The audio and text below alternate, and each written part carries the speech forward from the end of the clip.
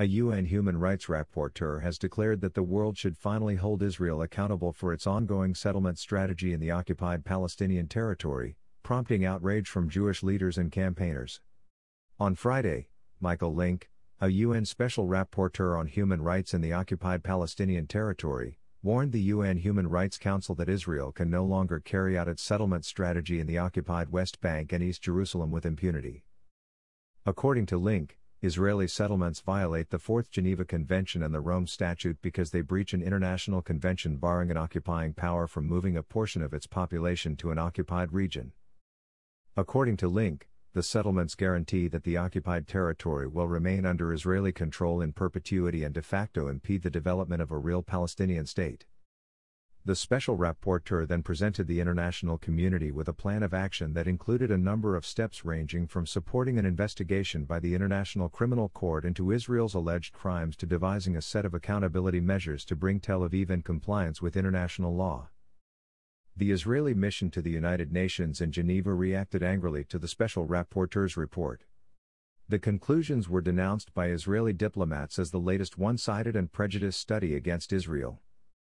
They also pointed out that he never cited any infractions perpetrated by Palestinian Authority or the Hamas militant group, which de facto administers the Gaza Strip, in the Palestinian territory. The report was also denounced by the Israeli settlements. Lynk was branded a national identity thief by Yishai Fleischer, an international spokesman for the Jewish community of Hebron, a city in the occupied West Bank. Fleischer told Fox News that the Jewish people are original to Judea and that their identity is connected up with this territory. Judea is the traditional name for an area that covers southern Israel and a portion of the occupied West Bank.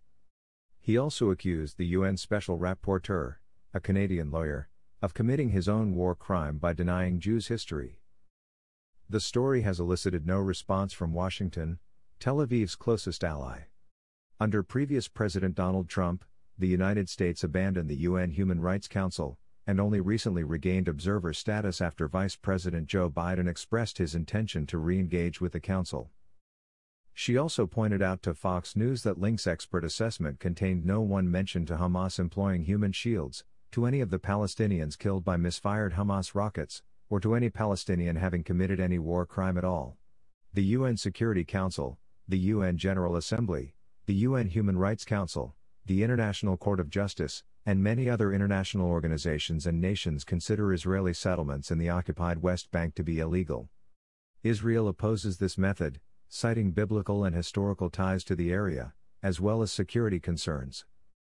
According to Lynk's estimate, there are currently 300 settlements in occupied East Jerusalem and the West Bank, containing about 680,000 Israeli settlers.